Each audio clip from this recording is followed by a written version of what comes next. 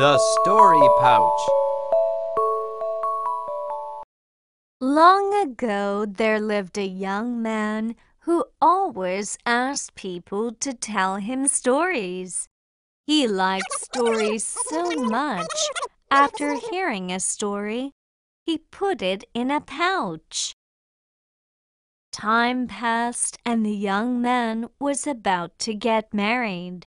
The stories in the pouch began talking. We have to take revenge for being captured like this.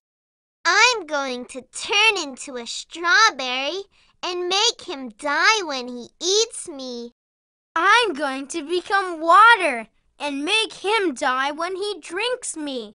If our plans fail, I'm going to become a stone and make him die when he falls off his horse.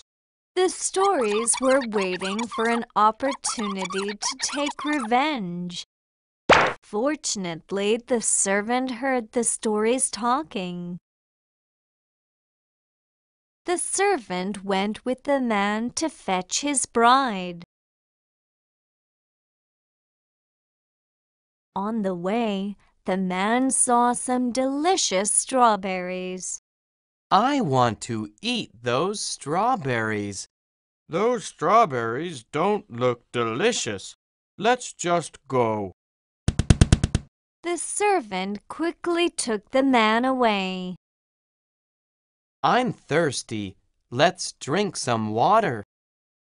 No, we don't have time.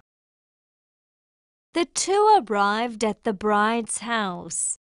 When the man tried to get off the horse, the servant carried the man. The servant was able to prevent the stories from taking revenge. The next morning, the servant told the man about everything. The man realized what he had done was wrong. After that, the man always told other people about the stories he heard. That is how we are able to hear many fun stories today.